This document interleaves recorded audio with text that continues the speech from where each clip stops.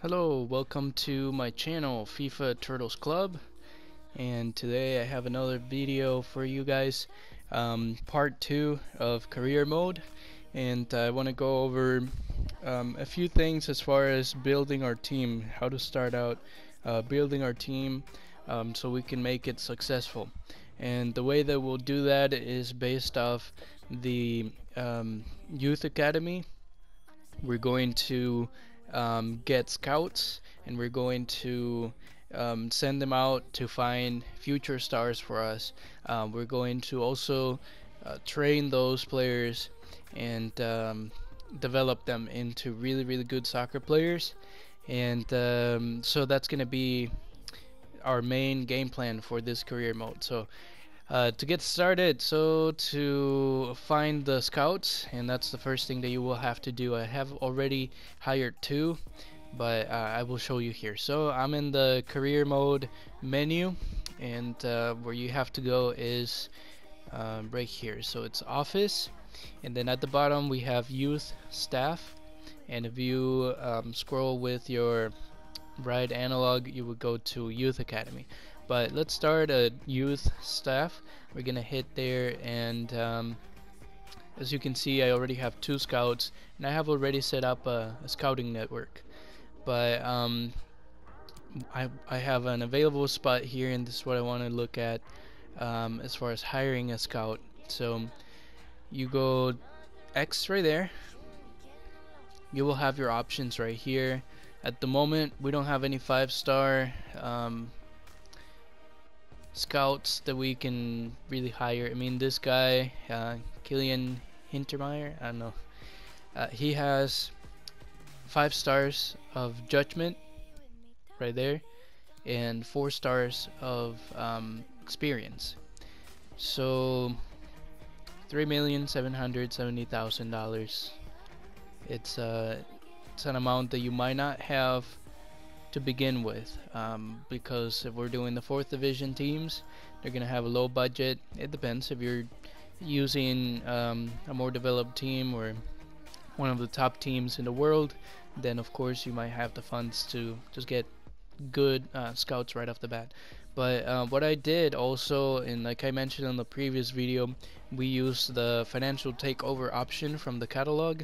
You can use that, and as you can see, I have $25 million about that I can use to you know, for the budget. So I have the budget at that amount thanks to the financial takeover, so I would certainly recommend that, and then we can start getting some scouts. So I'm just gonna go ahead and hire this guy. I know he's not 5 stars. I mean, you can try to, you know, hire someone and then fire them and see if it updates to 5 stars. It can be a waste of money, so if you don't have the funds, don't play with it too much. Yeah. So I'll try this one just to see if we have any luck, but it's gonna be a waste of money, you know. Okay, so we just keep getting, we are not getting lucky on this. You can keep back, you know, keep checking back. I'm sorry. Like you log out of the game, then come back in and check this to see if there are any 5 stars. But 4 stars of experience. So when you set up the scouting network, and I'll show you in a moment. But well, let's just hire him. So there he is hired. Now we're gonna set up a scouting network where we need to select where to send him. Now I'm gonna go with Portugal for this one. So you want to select a country that you know, typically at the top of the national teams. Portugal has Cristiano Ronaldo, obviously, and so because he is a star, it's possible that we'll get some star quality players out of Portugal. So what you do here is select the duration of your scouting in this region. So I'm gonna go for 9 months just because I like it to be that way for the whole season. You can choose, but I like doing the 9 months. It's gonna cost a little bit more, but we have the budget right now. And then type is where you select what sort of player are you looking for. Are you looking for a an attacker, a defender, goalkeeper. You can select that there.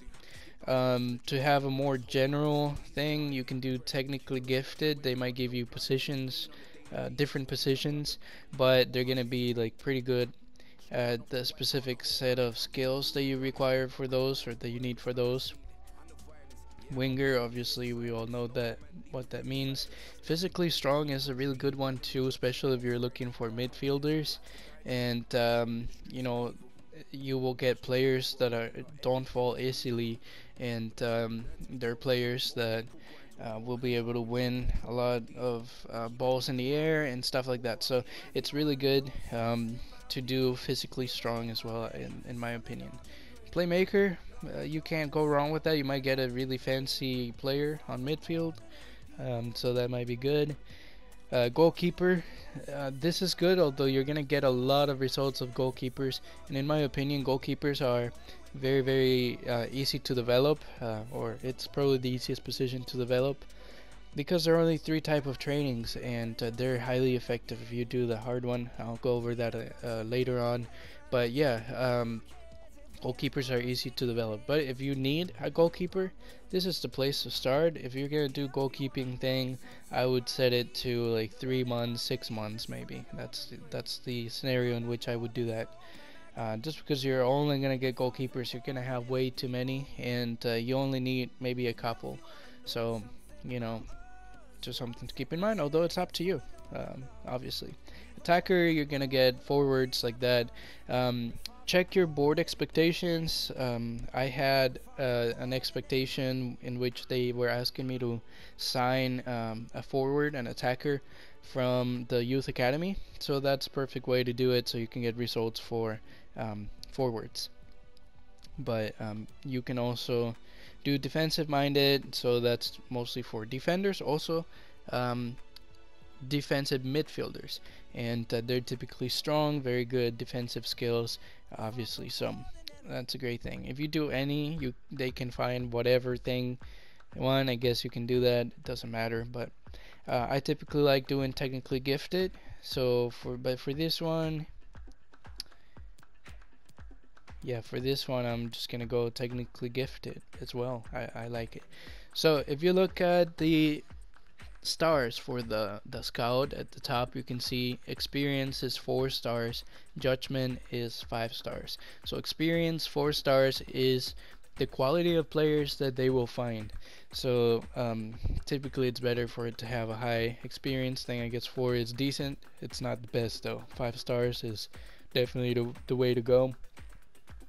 Then judgment, what it does is how effective is this scout at finding the players or the type of players that you're sending out. So is he gonna be good at finding technically gifted players? Well, he is a 5 star, so you bet he's gonna find you know, good players that are technically gifted specifically.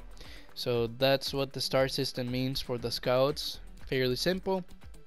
So we have this set up, and basically now we just wait until the scouts say, hey, there is a report, so look at these players, and then you can select if you want to keep them or send them to the youth academy or not.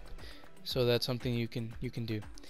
Now this is my youth academy right now. I have 3 players that I cannot sign, but this is where you will see them. So if you go from the main menu, instead of going to office, instead of going to youth staff, you move over to youth academy. That's where you can view them, the potential and the skills that they have already. So this is just a quick step of how to hire a scout and how to you know, set up the scouting network, what the star system means and stuff. So I hope this was helpful. If you have any questions, please leave them on the comments below, and if you like this video and are enjoying the content, please like and subscribe, and that would be very appreciated. So that's it, guys. Thank you so much for watching. Hope you have a great rest of your day then.